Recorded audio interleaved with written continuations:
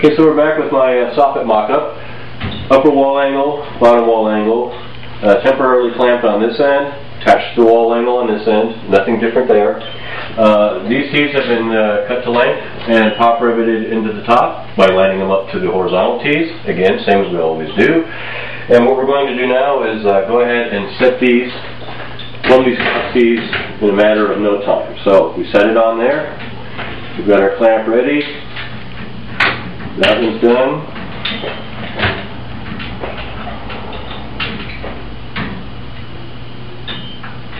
That one's done.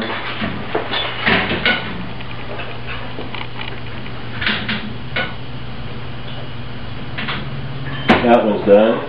And we'll go ahead and let's go ahead and add the last one to the group.